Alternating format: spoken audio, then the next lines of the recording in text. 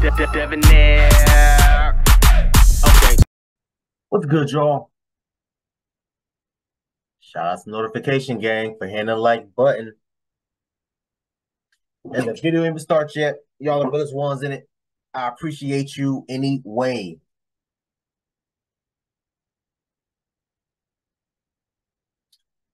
Fellas, are you being pressured into marriage only to be denied sex? Are you being pressured into a relationship only to be denied sex? And this is one of the things that that I get so confused about with women, because we hear this all the time, and this is something that I asked a lot of the male men in my family. Like, they're my male role models, people that I aspire to be, despite their flaws, despite their their issues that they have.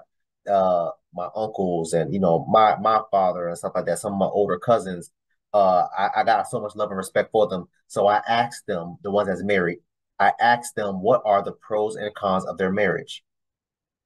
All of the men in my family gave the exact same con. I was so curious. I started asking random dudes I was working with that was married. Started asking my random neighbors that I met that's married. Asked my homeboys that's married. And again, everybody said the exact same con. They all told me, they said, Dev, and excuse my language, this is what they said. They said, Dev, especially my uncles. He said, Dev, if you like pussy, don't get married. And I was like, man, what? Mind you, I was like, I don't even know. I think I was probably 16 or 18 when I asked that question. And I said, man, I don't know what the hell. Man, gotta stay off that hand, man. Stay drunk. I don't know what this man problem is. I'm like, man, whatever. But the older that I got, the more that I started to understand, the more I started to realize that, yes, bro, it's the exact same thing.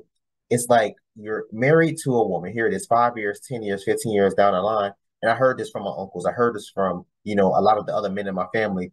They would say, yo, Deb, the only time I can get some ass from my woman is either on my birthday or Christmas. I'm like, bro, that's twice a year. That's wild. So, ladies, by that logic, are we able to step out and get cheeks from another woman if you aren't, quote unquote, not feeling it? If you too tired, if you got a headache, you sick, you don't feel like it. Are we, ladies, as men, able to go get the cheeks from another woman because you are not up to it? Let's get into it, y'all. Based on our marriage laws and the contract we've signed with each other, right, to have sex with anybody else. Right. So these urges that come, I have to share them with the one person I decide to spend the rest of my life with. Right. So that brings me back to my soundbite. Okay. Right. I don't understand, and this is what we can discuss as a woman, because I don't want to say it's a man versus woman thing, but a lot of women do complain, oh, my husband's always on me. Why is he always on me? If sex is going to be a chore for you that you don't really want to do, why do women constantly push monogamy on men? If you know that you don't want to have to deal with him all the time just wanting you, why do you push monogamy on that? Well, who's to say I pushed anything on anybody? Like, well, we know that you pushed monogamy on me. I pushed monogamy. I forced you to get married to me? Time out. I didn't say you forced me to get married, but did you not say to me? Oh, yeah, she trying to twist his word around. That's definitely not what he said. Let's keep going. That you wanted to be engaged and you wanted to be married before you lived with me? You didn't say that? I want $1 billion. That don't mean I'm going to get it. I can want something, but not. You right now you're dodging the question. Nobody pressed you to do it. Yes. Yes, she's dodging the question, sir. I'm glad you holding your wife accountable. Good job, sir. Is that something I wanted? Yes, it was. But you didn't press me. Are you going to lie now to the people because we're talking about sex? Devale, you're going to lie now to the people? Devale, knowing Khadeen, you didn't want monogamy? Of course I did. So then why are you avoiding the question? That's not avoiding the question. I'm saying, does that mean because I wanted and I requested that you were going to deliver it? Like, nobody pressed you for that. Time out. You just said you wanted it and requested it. Do you not hear yourself? I can make a request. Is the request going to be granted? Am I That's not? Up to you, bro. Am I not? Is she doing this on purpose? She sounds crazy. And this is your wife. What is going on? Granting you monogamy. You are granting it to me. So this is my question. Look at your boy. Look at your boy. This is my question. If you wanted monogamy, okay, Why would you want monogamy if sex is a chore for you? That's the question. You're avoiding the question. I'm not avoiding the question, but at first you said women or in general me specifically are pushing monogamy on somebody. Okay, yes, that's something that I wanted, but I didn't press you for it and be like, Devale, I'm gonna hold a gun to your head to propose to me. Time out. Also, let me finish. Also, I don't feel like I was adequately prepared for marriage. And I've said that before, because if I knew that marriage and monogamy was going to involve me trying to meet you where you were at sexually for years to come, then I probably would have reevaluated it if I wanted to be monogamous anyway. So that's fair, but we're not even talking about. Hold on. Yes, thank you, sir. We're not even talking about that. What are you talking about? Yo, and this is, fellas, and I say this all the time. First of all, we're not perfect, so obviously we're gonna come up short when it comes to the selection of women. But this is why I say all the time: you have to properly vet your woman. If sex, ladies, if sex becomes that much of a goddamn problem, if it becomes a chore to you, again, why not just allow your man to sleep with other women? I like it baffles me. And I'm not gonna, first of all, I'm never gonna come out here and say, ladies, anytime your man get it up, it's your job to get down. I ain't gonna say all that. Typically what I would say, if you was to ask me, typically what I would say, ladies, is to meet your man in the middle. Now, if you're just so happen to be married or in a relationship with a man that has a higher sex drive than you, which sort of kind of tends to happen sometimes. I mean, my ex had a way higher sex drive than me, so I ain't gonna say that all the time. But it typically happens that the male have a higher sex drive than the female. Ladies, if you're in a relationship with a man that has a higher sex drive than you, let's just say your man is like me. I'll be wanting all the goddamn time, 2-3 times per day. I don't know what is going on. Hopefully it'll slow down when I get older. As of now, it's what it used to be a lot worse when I was younger, but that's just me. You might be a woman that don't like having sex that often. Maybe you like doing it once a week. Maybe you like doing it, once a month. Hell, I've heard that some girls only like to do it once a month. If that's you, if that's the situation, you have to meet your man in the middle and find some type of common ground. Dad, what are you talking about? What do you mean? Meet him in the middle. He wants to have sex every day. You want to have sex once a week. Okay, cool. Y'all come together, right? Come up with a calendar or whatever the case may be, and you give your man 2 days or 3 days, 2 days out the week, Monday through Sunday. Baby, let's talk. I want you to choose 2 days out of these 7 days. All right, baby, say less. I'm going to choose Monday and I'm going to choose Friday. Okay, baby. Every week, I cannot say no Monday and Friday. Any other day, I can say no and you can't get mad. But Mondays and Fridays, I cannot say no matter what. That's compromising. That's meeting somebody in the middle. But a lot of y'all don't even want to do that. Y'all want to sit up here and, bro, I've heard, again, men in my family tell me, yo, I ain't have sex with my woman in 4 months. Who the hell waiting 4 months for some, man, bro, I don't condone cheating. Let me say this. I do not condone cheating. But in situations like that, I'm out the door. I'm smashing on her best friend or something. I'm smashing on somebody. Please believe me. I don't have time for the dumbass nonsense. We both grown. We damn know that I have sexual needs and I want this or I like that. What the hell is going on? First of all, you're my woman. I shouldn't even have to ask my woman for sex. I shouldn't even have to ask my woman for head. I've heard these types of situations. It's crazy to me. The stories that the people, not just, let me not, keep it to the people in my family, but the men that I speak to in general. But again, like I said, my values is more tied into the men in my family, so I love hearing their stories. But these types of things that I've heard, man, like, yeah, man, Deb, I ain't had sex in the last 4 months. Man, Deb, my girl ain't give me head in over 2 years. Man, what? You must be out your damn, I'm getting hit. Somebody, let's keep going, y'all. About marriage. Let's even talk about dating, right? Okay. 2 people are dating. Typically in society, who asks for exclusivity first, a woman or a man? I would say a woman. Thank you. That was my whole point. See, you were going all over the place. If women typically ask for she's going all over the place, sir, because she knows that this is a losing battle, and she's going to do the best that she can to deflect and or die on that sword. Let's keep going. exclusivity first. Then when they get exclusivity, say, he always on me, he always want to have sex. Why are we asking men for exclusivity if we do not want to participate in sex at the same level as men? We have to think about what that does to a man. And I don't think that that's being, that conversation is being had. Okay, I agree. And that part I agree with. Yes, that women are typically the ones that will ask for the exclusivity. I get that, yes.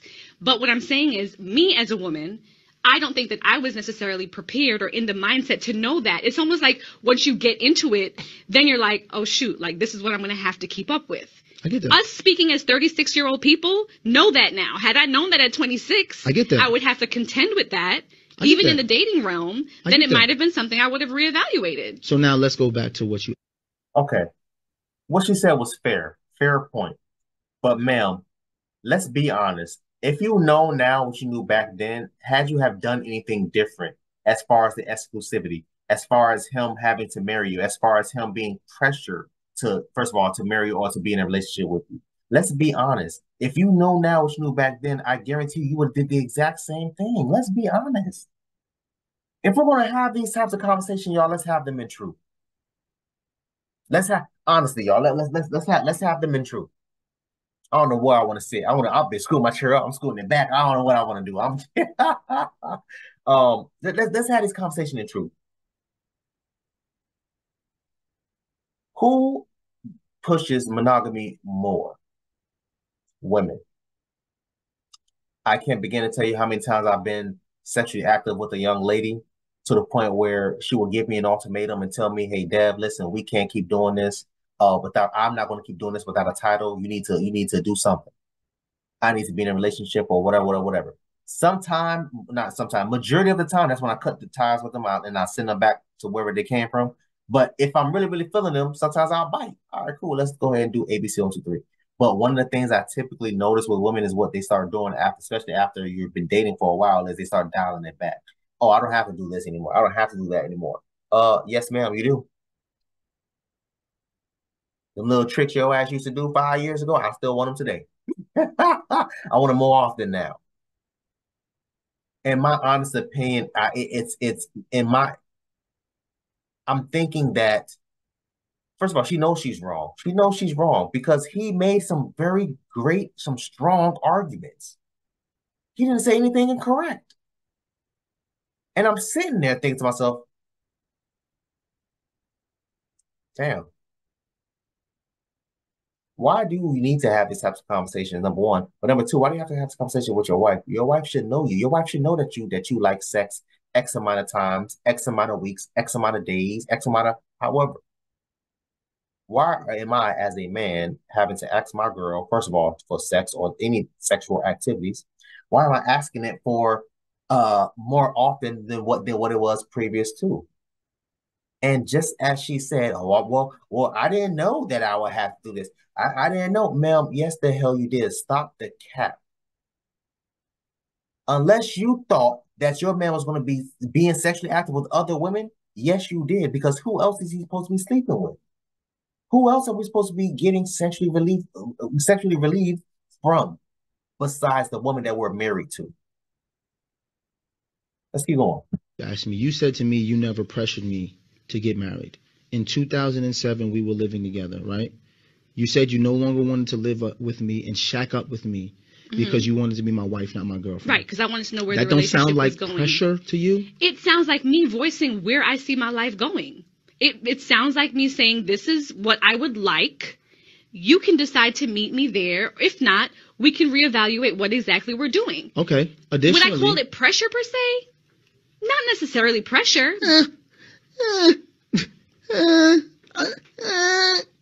It is. Bro, what is this on his head? I don't know what the hell that is, but okay.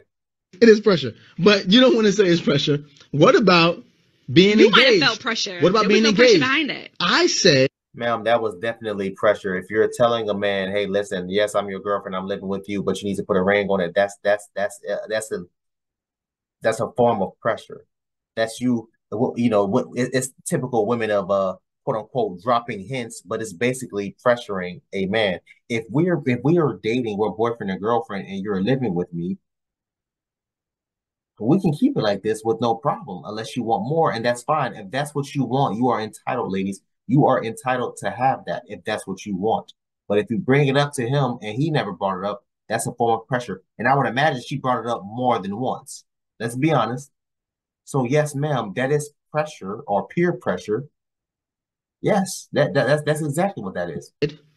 We don't got to rush to get married. You said, I don't want to be engaged longer than a year. Is that not pressure? Yes. That's me voicing my opinion about it. Sounds like pressure to me. So you say you want to be engaged, I get engaged. You say you want to be married within a year. We do that. We get married, then you make it seem like sex is a chore to your husband. Once again, I ask the question, why do women who push forth monogamy on the man they're dating then get overwhelmed with that man who tries to provide that monogamy to you? Why do you get upset when we're trying to be what you want us to be? You don't want me to be with no one else, right? Right? I'm asking. This is a serious question. Yes, absolutely. You don't want me to be with no one else. Absolutely. So if I decide that all this testosterone I have, I want to give to you, why is this so overwhelming now? This is what you asked for. Sir, that's a very fair question. That's an excellent question. And I'm going to, obviously I'm not a woman, but I'm going to assume it is a form of control. It's controlling. It's them having a form of leverage on a man. Have you ever heard, or maybe you've been in a situation, I've been in these situations many times, but fellas, have you ever been in a situation of, or heard of a man dealing with his woman, girlfriend, wife, or whatever, and he does something or says something that pisses her off, and she'll say something like, oh, well, we're not having sex for 2 weeks. She's dangling it in front of you. It's a leverage. She's treating you like a child over sex that should be with both of us. Oh, we not having sex right now because I'm tired. Oh, we not doing anything because you ain't do ABC 1 2 3 da da da da. Why are you dangling sex in front of me like it's a goddamn stick in a fishing line? It's a form of leverage. They now have a form of control over you. And a lot of the time, that's all that they have, especially if she doesn't have money like that. But that's a lot of them have. I'm sorry, that's all that a lot of them have. But let's hear what she has to say if she answers it, because all she's been doing for the last 6 minutes is deflecting, sir. And this is his wife. This is his wife. Imagine what the conversations are that they're having off camera. If she's deflecting this much on camera, what is happening off camera? Again, 26 and 27-year-old Khadeen was like, okay, here's the natural succession of life. You graduate, you're working, you meet somebody, you guys are dating. You want children. Yes. I want children. Yes. We don't want to wait too long or too late to have children, yes. Though now a lot of people are waiting until their 30s to have children. And I understand. She didn't answer the question. Understand why. And we at that time felt like, well, we're doing everything in this natural succession that the forces that be have given us this timeline. However, I did not realize that after having children, after, career changes, all of the turbulences that we've been through in life, that was going to have a direct effect on my sex drive. She did not answer the question.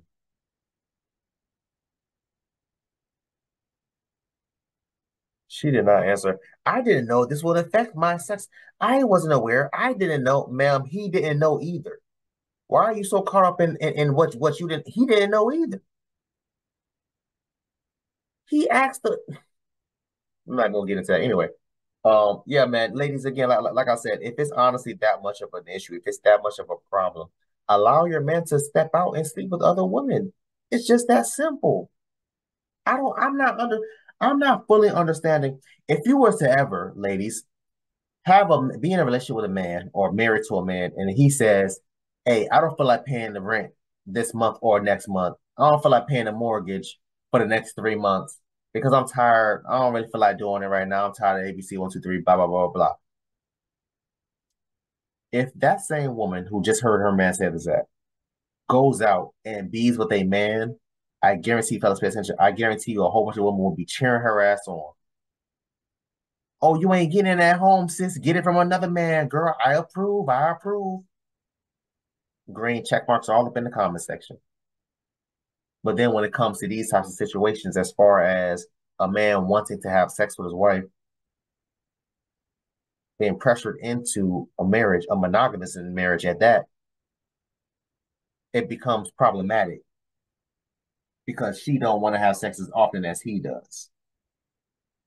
And I'm trying to figure out, and this is a successful couple. I think their name is Ellis's. I can't remember their name. Ellis's, the Ellis's. I'll try to tag the channel. But yeah, I'm sitting there thinking to myself, like, why is it so problematic? Why is it that hard? How was it this hard? I would think this is something easy. I would be thinking y'all be arguing about over something else that's damn deep. But women will pressure you into, fellas, pay attention. Women will pressure you into these monogamous relationships, honestly, for a million different things. But one in particular, in my opinion, is a form of control. I've seen and heard women do these types of things all the damn. I've seen it happen to me. I've seen it happen to the men in my family. I've seen it happen to homies. I've seen it happen to. So again, ladies, I ask you, if you're in a situation of a man having a higher sex drive than you, and you don't want to put out with sex that often, there is women that have very low sex drive. There's men that have low sex drives. But if that's the case, then find that man, that have a low sex drive just like you. But yeah, there's women that have high sex drive. I'm sorry. If you're a woman that with a low sex drive, dating a man that has a high sex drive, married to a man that has a high sex drive, and you don't want to put out as often as he wants, that's fair. I'm not telling you to force yourself to get it. I've never said anything like that. What I am saying is do something that's beneficial to both of you as far as meeting in the middle. Maybe you want to have sex once a month. He wants to have sex twice a week or something like that. Meet him in the middle. Hey, baby, every 30 days, I want you to list out 5 dates on this monthly calendar. Star these 5 dates for this month. Every day that comes by and you ask me for sex on this day, I have to say yes. I cannot say. You meet people in the middle. You compromise.